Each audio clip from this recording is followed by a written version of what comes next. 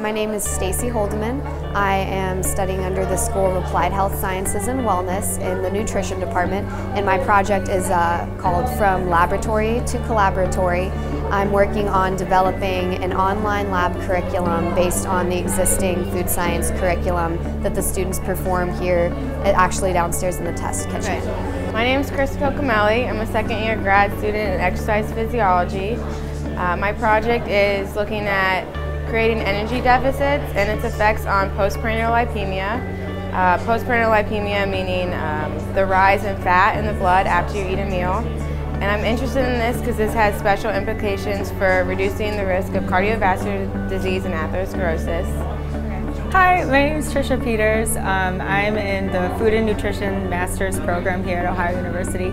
And my research is on the characterization of the total phenolic and flavonoid content in 12 different varieties of pawpaw, which are a native fruit in the Appalachian region. I am a PhD student in my final year.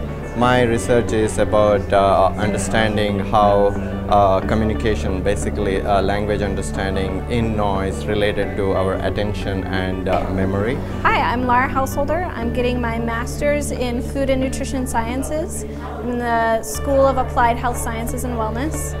My project focuses on obesity, and in obesity not only do you have too much fat tissue, so you have an increase in the quantity of fat, but you also have dysfunctional changes that occur in the tissue. So you get insulin resistance, accelerated remodeling, and inflammation. And those dysfunctional changes contribute to whole body metabolic dysregulation and the development of obesity-related diseases such as cardiovascular disease, hypertension, diabetes, and certain forms of cancer. Hi, my name is Katelyn Schlosser. I'm a graduate student in Child and Family Studies with a Child Life Cognate.